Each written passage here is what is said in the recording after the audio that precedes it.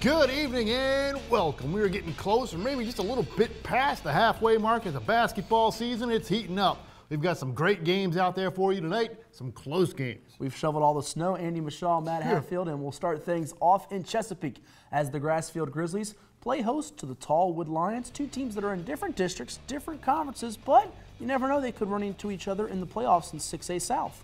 Early on, here we go. In the white, it's Grassfield. This is John Cover from three from outside and a corner three. He's one of the weapons for second-year head coach Tony Collins, who came to Grassfield a year ago from the college ranks. He coached college ball at Virginia State, among other places. Tallwood with the step-back jumper in the corner. It is good from three-point range by Tyree Golston, the junior. And a pretty good lead out there for Grassfield early on, 23-11 as we head to the second quarter. But they're not done yet. Grassfield on the move. Adrian Beasley inside, swatted, no, gets knocked down, but it's picked right back up by Lockahannon, and he scores. And Grassfield's size, and you can see, is having an effect early on with Tallwood. They've got guys at 6'5", 6'6", 6'7", even a couple guys close to 6'8", as they use that length inside. But Tyree Golston, he is quick, making a play defensively and turning it into instant offense for Tom Gonzalez's Lions as they cut into that lead, 39-31 in favor of the Grizzlies midway through the third quarter. Yes, into the second half we go, and here down low on the block, it's Beasley, this time on offense, and the baseline jumper for the big man. Showing the bright future for Tallwood. Golston and Beasley, two juniors that'll be back next year. An 8-point lead now for Grassfield late in the third period, now going off the bounce to get something done. It is Tristan Coleman making it happen.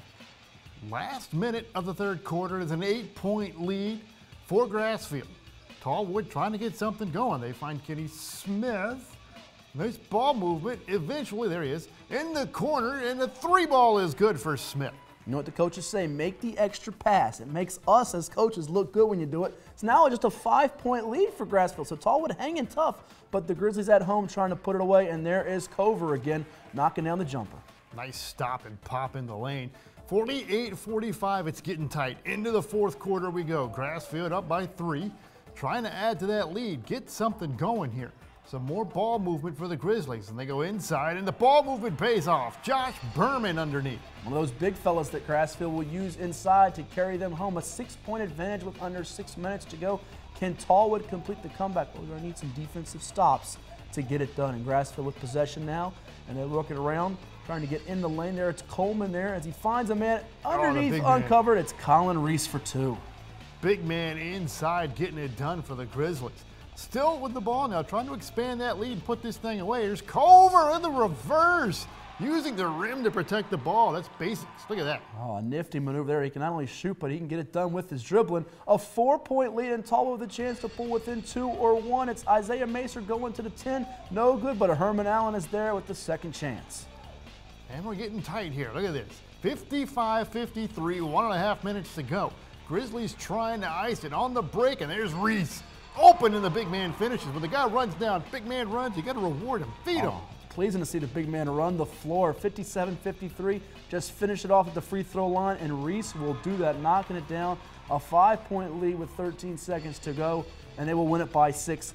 59-53, the Grizzlies protect their home court in Chesapeake, defeating a Tallwood team that's jockeying for position in Conference 1 with Landstown and Kellum. You see Cover and Coleman combining for 29 points.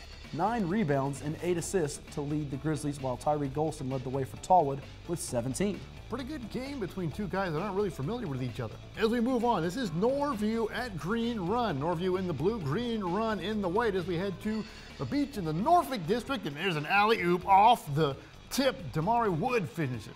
Yeah, you see Amani Wood there, and he gets it on the second time from Sterling Carrington to Sean Wade. So many weapons for this undefeated Green Run team, and there's Justin Barnett with a 3-pointer. Right out of the gate, it's 8-0 in front of the packed house. The host Stallions in the lead.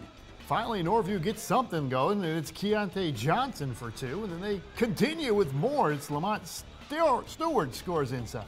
And just like that, the game's deadlocked at 8 apiece, and Norview trying to take the lead, won't do it here, but you see Keontae Johnson with the offensive rebound, and then finding Jalen Frazier inside for 2. Lamont Stewart with the baseline jumper. And guess what? It's a 13-all game as we head to the second quarter. It didn't look like that in the beginning. Uh-oh, showtime. It is Wood on the run with a one-handed stuff. Another jam for the junior, 6'6" there. And then it looks like a block there, but they'll say it's a flagrant foul. They actually called a double technical as the motions got a little high there. Stewart hitting the free throw, Deshaun Wade hitting the free throw. And they bring both coaches, Kenneth Harris and Jonathan Wilson, together saying, no more of that. Let's play clean. Here's Wade from outside, and he connects. Hits a three. And now inside, Norview will go again with their length and athleticism. Jalen Frazier for 2, but Green Run answers with Torrey Fields' 3 on the feed from Najon Nobles. From the wing, he connects. Underneath this time, we can go inside. Look at that. And that's Caleb Moore off the feed from Wade. It's 28-25. A big bucket before the break, and then Sterling Carrington getting it going inside. And Green Run's transition game, it's lethal. Ooh. And it's a jam session for Amani Wood, his 3rd dunk of the game. They can play defense, too. Wood with the block and the scramble back the other way. Ashley James to Carrington, and he scores. Green Run now starting to try to pull away here as you see why they're coming in with 14 wins, no losses, trying to go to 15-0. Damon Showers for 2, a 12-point lead. Can Norview respond? In the 4th quarter, Norview does try to get something going here. Frazier scores inside. Then they leave Johnson open on the inbound pass for a 3-pointer. That's not the guy you leave open because he's their best 3-point playmaker. And now you see inside the tap-in is good for Wood. And then Najon Nobles driving to the 10 and gets it to go off glass. 45-32. Tick, tick, tick. James from outside connecting. James, the freshman, giving Green Run its biggest lead at 16 in the game. Torrey Fields, no. Torrey Fields, yes, as the Stallions continue to deliver. Inbound pass. Uh-oh. That's going the wrong way. This is Stewart. Oh, the Euro step. Look at that. Pretty move there. And then another tough foul as Elijah Blue knocks down Najon Nobles, who will connect at the charity stripe. And Coach Kenneth Harris, all he can do is laugh. 54-41, 1 minute. Just around 1 minute to go. They pass it around, more ball movement and more threes. William Stinger, a long 3. And then another foul here, so Green Run trying to ice it at the free throw line. And Nobles connects, but Norview not done shooting threes as it's Stinger again from way downtown. You shot that from the parking lot. It's cliche, I know, but it still works. Here's Tallwood, and he hits another 3. Lots of threes at the end and make it an 8-point game. Kind of put away, but the threes made it exciting. Green Run moves to 15-0. Sterling Carrington and Amani Wood with 12 points apiece, while Norview drops to 10-6 overall. Lamont Stewart and Jalen Frazier combining for 27 points and 25 rebounds. We've got more action. Oof, it's fast, it's furious, and we got more coming up. Stay with us right here on the Sports Report.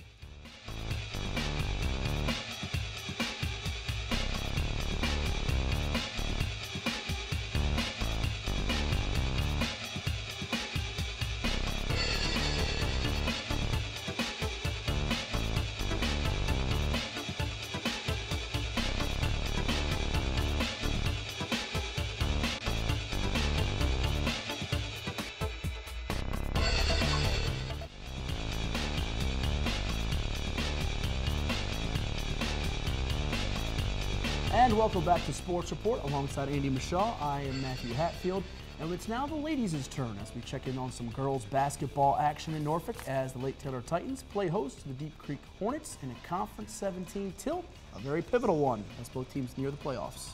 Deep Creek in the blue, Lake Taylor in the white, getting it started right off the bat, off the miss, and the rebound as Monet Johnson gets it in. And Monet Johnson again will miss here, but there is Janiyah Somerville with the putback as Lake Taylor's offensive rebounding very critical for Coach Sandra Sawyer's group. And Tyler Happo with a nice runner in the paint, followed up by Adriana Ship connect from the jumper. Ship again for Deep Creek as Coach Kip Sutton's group answering Lake Taylor, but there's the defense as Ferris gets the steal and scores. Watch out for her on defense. She's a pest. 13-7 Lake Taylor. Into the first quarter, into the second quarter we go. On the break, it's a stop and pop 3 from deep. It's Belia Dunn. But there's Carlisha Ferris again, swiping it away. Swiper, no swiping. It's a layup for Lake Taylor as the defense is turning into instant offense. And then the corner 3 from Ferris is good. Ship again on the follow. This is fast and furious action on another 3 from the other side from Monet Johnson.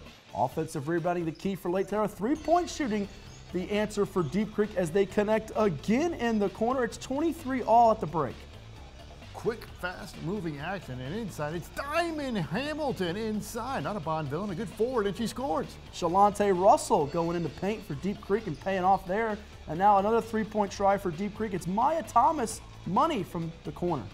The feed from Ship on that one. Then down low, it's Russell again. This is not the other Russell. This is Shantae Russell who scored. Gonna worry about Shantae and Shalante, and you also have to worry about Monet Johnson for Lake Taylor. Her team leads at 34-30 heading to the fourth quarter. The runner from Somerville on the baseline. Quickly the other way, it's Happer from 3. Happer shooting from all over the place, and so is another one of those teammates, Bela Dunn, but this time an offensive rebound, and it's good for Deep Creek. Give it to Happer. Look at the tip. And then the ball movement at the other end. Christina Leary scores. And Leary, her older sister, was on that state championship winning team for Coach Sawyer and the Titans, and now Deep Creek going off the bounce to get it done. Maya Thomas, 42-40 as we go down the stretch. Here we go, and there is Russell inside, but she's fouled. And the chance to tie it at the line. Hits the first and the second is good. That's ice water. Ice water in the veins for Russell. 2 clutch ones for Shalante. Can Lake Taylor win it here at the end of regulation? They're looking for somebody open. Johnson's got it. Can she hang on to it? Trying to get it. Time is ticking away. In the corner for 3. It's Marquisha. Pull at the horn. Oh. No good. That means we've got extra fun. Free basketball, ladies and gentlemen, as we head to overtime. And it's Somerville. Same spot on the baseline. Same result on the baseline. Oh, she's making things happen everywhere, and so is Monet Johnson, a tandem for Coach Sawyer and company. But Deep Creek, they're resilient. They come right back with that inside punch of Shalante Russell. And that pass is tipped, but they do get it out on the break. Watch the feed. Oh, look at the pass. It's Thomas to Williams on the finish. Threading the needle, 50-50 here. Well, we have 2 overtimes coming. Deep Creek's trying to win it here at the end of the first one. And it's a heave, no good for Tiara Williams, so a second OT coming your way. More free basketball. They started off on the wing, and that is Williams, and she cashes in on the 3. Deep Creek up 3 in overtime, but Somerville cutting it into 1, and then they get the lead right here on the runner by Carlisha Ferris. Ooh. And Lake Taylor hangs on at home, 62-54. You see Somerville with 21 points, 17 rebounds, 8 assists. She almost had a triple-double in this one, while Happer had 18 points to lead the way for Deep Creek in defeat. A good one there. Ladies putting on a show. Could Cave Springs and Carroll County match that show? We quickly go out west, and we quickly find Zach Shannon. The senior power forward getting it done for Jacob Bruce and company, and that Cave Spring defense, oh, it is tough, turning into a layup the other way. Paxton Daniels finding Mason Rayer in the open court. More Cave Springs. You're noticing a trend here. The team in white, lots of points, and Hicks hits a 3. Brody Hicks committed to play his college hoops at Liberty, and now at the control, that's Devin Beckner finding Hicks from deep there. 28-4 in the second quarter. The Knights are pouring it on. Finally, could Carroll County get something going? Yes! Noah Johnson hits a 3. Much needed there for the Cavaliers of Carroll County, and led by Jordan Combs, who had a double-double of 14 points, 14 boards in the Chance Harmon against Christiansburg. But there is Beckner. He is quick, and he can make you pay. Not such a great pass. Beckner does make him pay. They try to get some offense here and run some clock, do something here. Finally, eventually, they get the long jumper in the corner, just around the 3-point line for Caden Hodges, and that one's good. Caden Hodges, that second option behind Combs there, and Combs has got it now top of the key, defending closely, and does the nice thing, finding his teammate for the 3-pointer as the Cavaliers starting to cut into that Cave Spring lead. Can they just stop them from getting these runouts, though? That's the question. Back-to-back shots for Hodges, and then another bad turnover equals Beckner to Steele for the score. And Jared Steele giving Coach Cruz's group a lift, and so is Baker Haviland, the 6'7" junior center. Look at him making a play on defense, running the court and finishing at the rim. The big man with the quick hands at halftime, 53-24, all Cave Springs. Cave Springs showing why they're a top 10 ranked team in the state in Group 3A, trying to make it to Richmond and the Siegel Center for the state tournament. And look at the ball movement again, a nice cutting play there. You got Steele, you got Beckner, you got Hicks, so many options for Cave Springs. Back down, and finally they find some offense. They find their best player, Jordan Combs, the first time all night it seems like. Getting it done in the post now, but Hicks there, gonna pump fake and then throw it in the corner to an open teammate, and that's gonna be good. No, it's not. It's gonna be a rebound, and there's Haviland. So you think it's going in, and they have offensive rebounders there. They got guys all over the place. Now here at Cave Springs, trying to move the ball around some. Get that Hoosier-looking offense. It looks like Hoosiers out here. But a couple of moves, and they finally get it inside. And the hook shot, eventually, here he comes, right here. Here's the hook shot. I ruined the highlight. There it is. Hook shot, Brogan Bowman with the hook shot. Bowman looking like a young Andy Michaud out there at Cave Spring High School, getting it done. 3-pointer from Jared Steele. He's a man of steel, getting it done everywhere for Coach Cruz and company. And now a steal here for Cave Spring on the other end. It is junior shooting guard Brad Kinder with the layup. 76-33 as we head to the final quarter. Looking for some mercy here for Carrollton County. Inside, they finally get one. Just Chase Robinson, he scores off the glass. And then Carroll County, a team that's playing in 4A, Cave Spring in 3A, and there's a steal for Jared Steele again, and he gets it to go against contact. Steele stepping it up. Look at the behind the back pass. Look at that move. Carrollton looking to get something done on the baseline. Nice little move there by Landon Williams. And the second unit making some plays for Carroll County. We know that to appreciate that, Coach Brad Hawks and company. But three-point shooting, too much for Cave Spring as they put up 90 on the board. 5 trays from Brody Hicks, winning it by a total of 49 points. Baker Havlin contributing 14 points, while Combs and Hodges combined for 25 in the loss for Carroll County. Well, we're not done yet. Avalanche of points. We've got more highlights coming. Avalanche of highlights. We come back to the east side of the state for more action. Right here on Sports Report.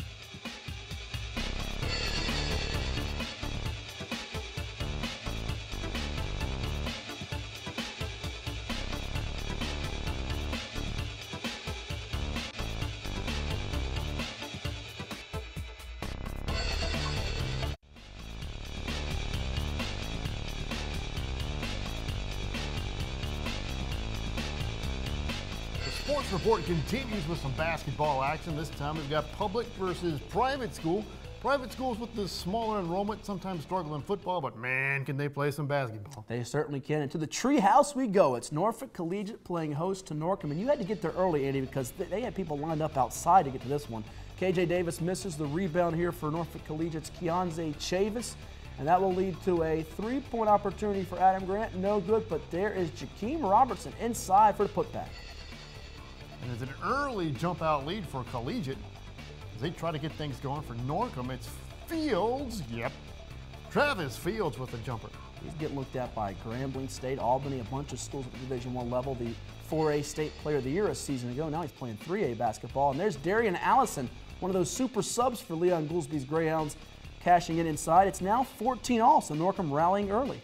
This game leaving up to the expectations so far. The big man with the spin move down low from Bash Towns. 29-24, Norcom in the lead as they go to the second half, as the Greyhounds would get some lifts from their second unit there. And Travis Ingram, three-pointer counted on the feed from Travis Fields. It's the Travis and Travis show. Oh, that looks like a replay, but it's not. It's Ingram with another shot. And then the slashing move. Look at Adam Grant skying. It's a big head. He's even got his own fat head. That tells you how popular he is out there at Norfolk Collegiate. And there's Darian Allison in the lane for 2. The fans loving it. Again, you didn't have much room to sit with each other. Everybody's packed in there like sardines. There's Jalen Gordon for 2. All the fans are loving the action in this one. It's a tight one, Andy. Tight one as we move on. It'll be KJ Davis. There it is. Okay, moving on now into the fourth quarter. 34-44, 10-point lead, and there's Davis. Lots and lots of Davis in this game, but he hits that one. Davis had 3 threes in the second quarter alone and got hot late. Bash Towns inside, muscling his way for 2. Allison to the 10, no good, but there's Tommy Pope. Oh, he can't get the roll. It goes out of bounds. This one's going to go right down to the wire, it looks like. And Travis Ingram says, get that out of here. At the other end, it is Ingram who picks it up, and he looked like he got tackled. Again, as Ingram swats away Kyle McNair, who's really stepped it up for Norfolk Collegiate lately, but it's defensive plays like that that will win you ball games.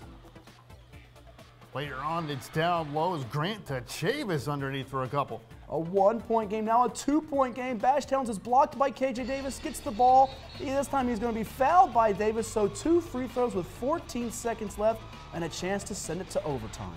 And he makes the free throws. Ice water in the veins. One last shot, and it comes up short. Just too short. The desperation heave does not go, and guess what, folks? More free basketball. The crowd loves it. Overtime. Here we go. Norfolk Collegiate erases an 11-point deficit with under 3 minutes to go to have life here in the OT, but they're going to have to stop KJ Davis because this guy got hot in the fourth quarter and overtime. 22 points in those 2 periods alone. Look at the fadeaway there.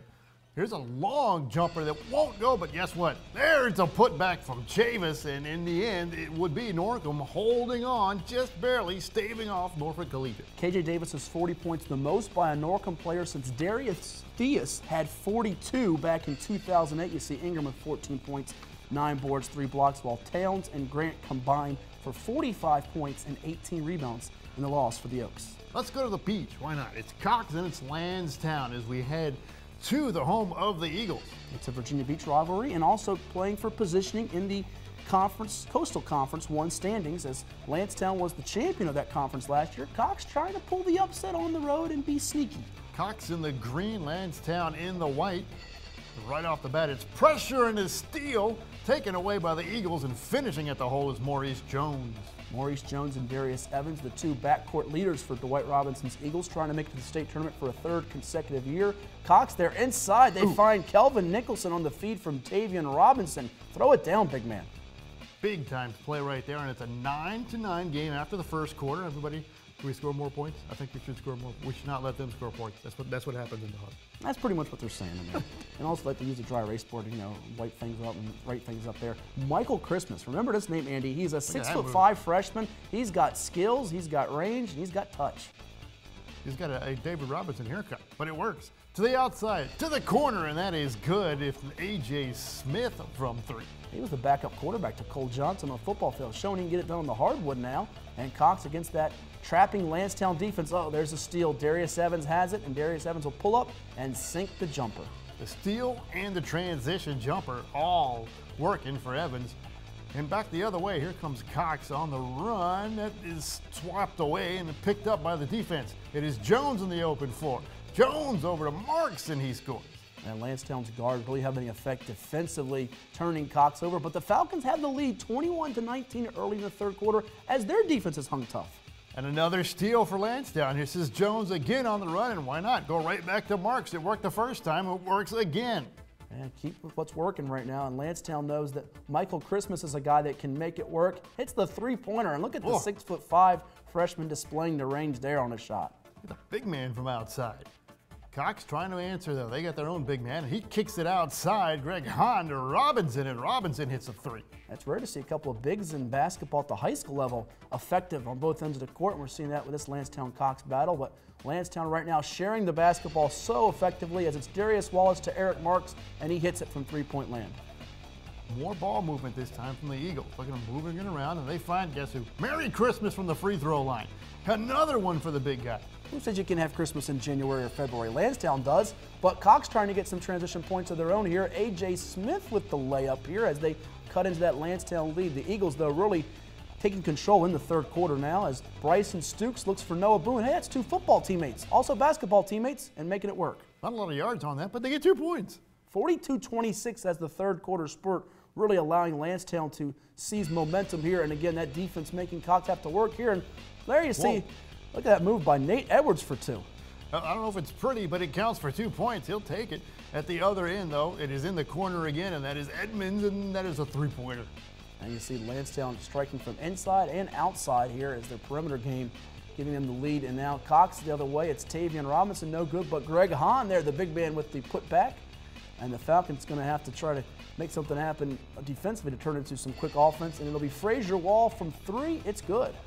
That is good. And the Cox tried to make this a little bit close, but in the end, just too much Landstown. Final score 54-39.